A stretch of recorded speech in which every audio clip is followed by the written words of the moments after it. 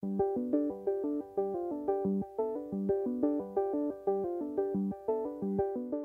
I'm John Simcock, Business Development Director from Eduserv, covering the charity sector.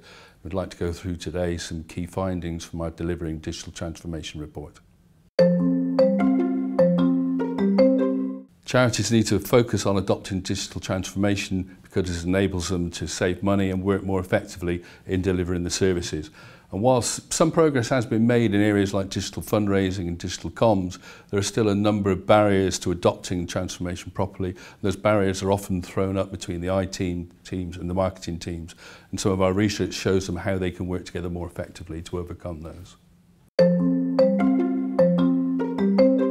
One of the problems is that few charities have considered the overlapping responsibilities between the IT and digital teams. And this is causing a barrier to spring up between those two teams, which is preventing the adoption of digital transformation. I think it's vital that charities consider this and how they actually overcome those barriers. So our research suggested that there is a lack of digital literacy within charities.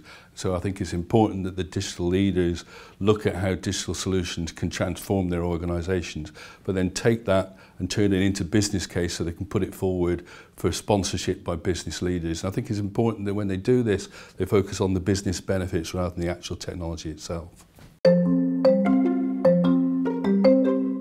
I think it's vital for digital teams to forge effective working relationships with the IT teams. And that means understanding their priorities, talking their language, and working through the problems together rather than just letting them derail your plans.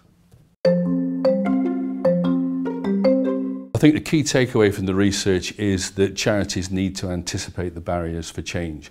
Whenever we put in new digital transformation, new digital solutions, there will be change to business processes. And it's important that the IT team and digital teams work together effectively to anticipate those barriers of change and overcome them to ensure a successful digital future. The Delivering Digital Transformation report is available on our website for download. I'd encourage charities to go, download it, have a look, and then get in touch if they'd like any more information.